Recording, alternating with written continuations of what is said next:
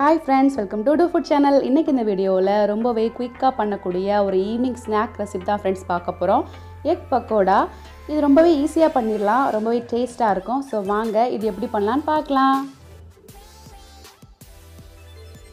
இந்த எக் பக்கோடா பண்றதுக்கு நான் 2 முட்டை எடுத்து வச்சிருக்கேன். கொஞ்சமா சக்கரை, கொஞ்சமா சோடா உப்பு, ஒரு பல்லாரியை இப்படி பொடியா கட் பண்ணி வச்சிருக்கேன்.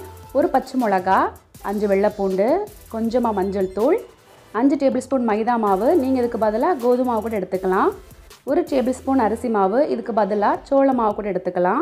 கொஞ்சமாக உப்பு, தேவையான அளவு எண்ணெய். இப்போ ஒரு பவுலில் நான் 2 முட்டையை உடச்சி ஊற்றிக்க போகிறேன். இதுக்கு 10 பக்கோடா தான் வரும். உங்களுக்கு நிறைய பக்கோடா வேணும்னா நீங்கள் இதில் சேர்த்துருக்க அளவெல்லாம் கொஞ்சம் இன்க்ரீஸ் பண்ணிக்கலாம். இப்போ இதில் கொஞ்சமாக உப்பு சேர்த்துக்கிறேன், கொஞ்சமாக சர்க்கரை, கட் பண்ணி வச்சுருக்கிற வெங்காயத்தையும் இதில் சேர்த்துக்கலாம்.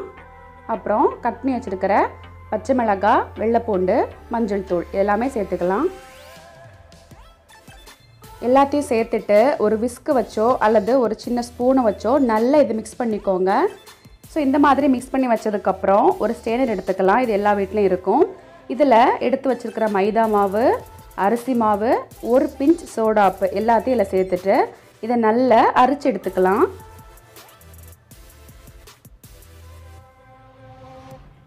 ஸோ இந்த மாதிரி அரைச்சி எடுத்ததுக்கப்புறம் இது நல்லா மிக்ஸ் பண்ணிக்கலாம். இது கொஞ்சம் கட்டி பதத்துக்கு மாறும். இதுக்கப்புறம் இது கூட 2 டேபிள் ஸ்பூன் தண்ணி ஆட் பண்ணிக்கலாம். நிறைய தண்ணி வேண்டாம். ஸோ கொஞ்சமாக தண்ணி ஆட் பண்ணிவிட்டு இது ஒரு இட்லி மாவு பதத்துக்கு கொண்டு வந்துடலாம். ஸோ இதுதான் கரெக்டான பதம். பாருங்கள், நல்ல ஒரு ஃப்ளோவிங் கன்சிஸ்டன்சி வந்திருக்கு.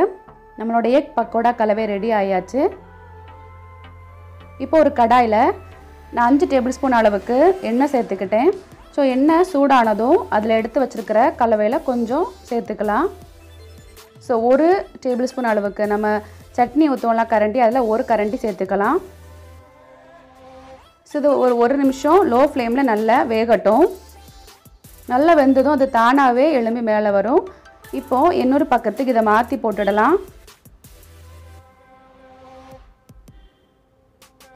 ஸோ பாருங்கள், நல்ல ஒரு கோல்டன் ப்ரௌன் கலரில் மாறி இருக்கு. இப்போது இது எல்லாத்தையும் எடுத்து ஒரு பவுலுக்கு மாற்றி எடுத்துக்கலாம். நான் இப்போது 2வது செட்டும் ஊற்றி காணிக்கிறேன். ஸோ கொஞ்சமாக மாவு எடுத்து ஊற்றுங்க. நிறைய மாவு ஊற்றுனா உள்ளாடி வேகாமல் இருக்கும். ஸோ இந்த மாதிரி எல்லாத்தையும் பொரிச்சு எடுத்ததுக்கப்புறம் நம்ம எல்லாத்தையும் ஒரு பவுலுக்கு மாற்றி எடுத்துக்கலாம். ஸோ ரொம்பவே ஈஸியாக பண்ணக்கூடிய ஒரு எக் பக்கோடா ஸ்நாக் ரெடி ஆயாச்சு. இது ஈவினிங் டைம் டீ கூட சாப்பிட்றதுக்கு ரொம்பவே சூப்பராக இருக்கும். ஸோ இன்றைக்கி ஈவினிங் நீங்கள் கண்டிப்பாக ட்ரை பண்ணி பாருங்கள். ரொம்பவே சூப்பராக இருக்கும். அது மட்டும் இல்லை, இந்த வீடியோ உங்களுக்கு பிடிச்சிருந்துன்னா லைக் பண்ணுங்கள், ஷேர் பண்ணுங்கள். நம்ம டூ ஃபுட் சேனலுக்கு சப்ஸ்கிரைப் கொடுங்க. மறக்காமல் பெல் ஐக்கானே கிளிக் பண்ணிக்கோங்க. அப்போ தான் நான் போடுற வீடியோஸ் எல்லாமே உங்களுக்கு கிடைக்கும். தேங்க்யூ.